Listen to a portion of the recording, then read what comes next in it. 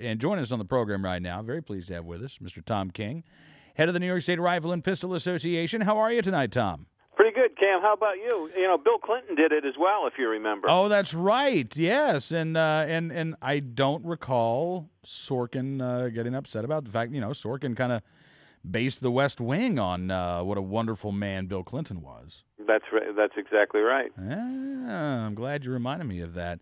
Hey, before we get talking about the campaign to arm bodega employees in New York, I got to ask you about this. Because once again, Mayor Bloomberg is dropping those hints left and right. Bloomberg offering a major speech, quote unquote, on economic policy in New York today. And a lot of folks are saying, again, this is a signal or a sign that Bloomberg is interested in a third-party run. I said at the beginning of this hour, Tom, I think I figured it out. I think Bloomberg wants to drop these hints, but I think he's waiting for somebody to come to him and ask him to run. And, I agree. Please, Mayor Bloomberg, we need you. You are our only hope, because I think that's the only way that his ego will allow him to risk failure. I totally agree with you on that. And I'll ask him to run right now, Mr. Bloomberg. Please run as far away from New York City as possible. It's not going to work if you do it. It needs to be. Okay. I'm sorry. I mean, it needs to be somebody like Joe Scarborough and the No Labels group that is out there. And I've also decided, Tom, I don't care. Bloomberg could be 1,000% right on the economy. I mean, I could listen to him and say, "Wow, he just absolutely nailed it." I could not vote for that guy for president. No, I couldn't either. And when you think about it, I'm sure there's a number of people out there who can tell everybody exactly what's wrong with the economy and how it needs to be fixed. But the problem is are the politicians going to listen to that advice and follow it? Yeah, absolutely. Well, and speaking of fixing things in New York City, Bloomberg said that he was going to fix the gun laws there by lowering the fees and adding all kinds of rigmarole to trying to get a license. While this is going on, you've got a group of individuals out there who are starting a campaign, Protection for Small Businesses, in which they are trying to arm bodega owners and I guess not employees, because you have to be the owner of a business to carry a firearm in the business in New York, right? That's right. Okay, so trying to help bodega employees or bodega owners acquire legally owned firearms in New York City. The guy that's running this, though, Tom, as I understand it, he's been involved in a lot of anti-gun campaigns over the years. Yeah, that's true, and it's amazing what people will do for some political notoriety and to get on what they consider is the right side of an issue. He'll probably run for mayor next. So are you looking at this with a little skepticism?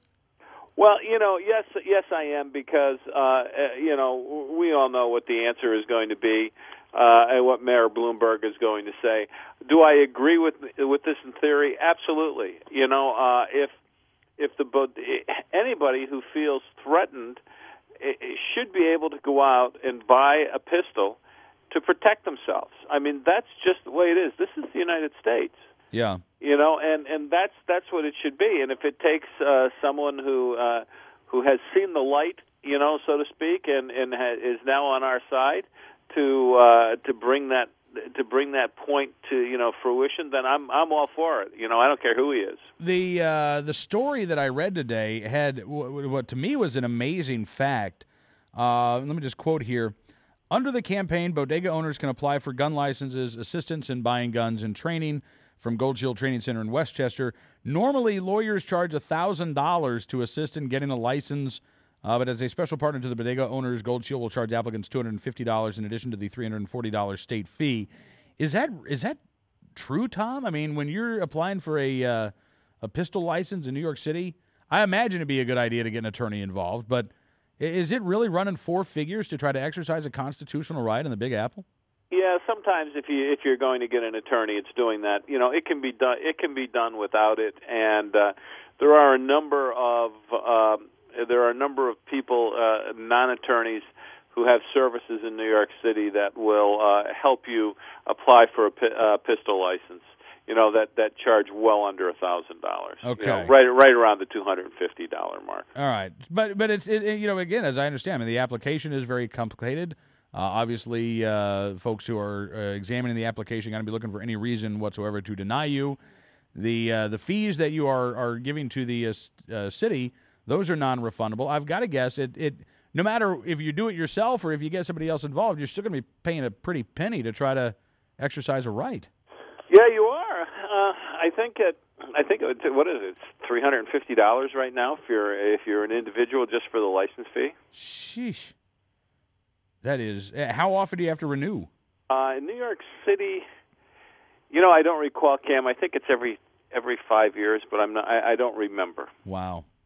Well, it'll be interesting to see what Mayor Bloomberg's reaction is to this campaign, and you kind of, I guess if you're a cynical individual, Tom, and you're looking at this guy who has been involved in some anti-gun programs in the past, if Bloomberg comes out and says, I think, this is something I can live with, we're talking about legally owned guns, I'm going to say the fix is in, and this is all an attempt to make Bloomberg look reasonable on the issue.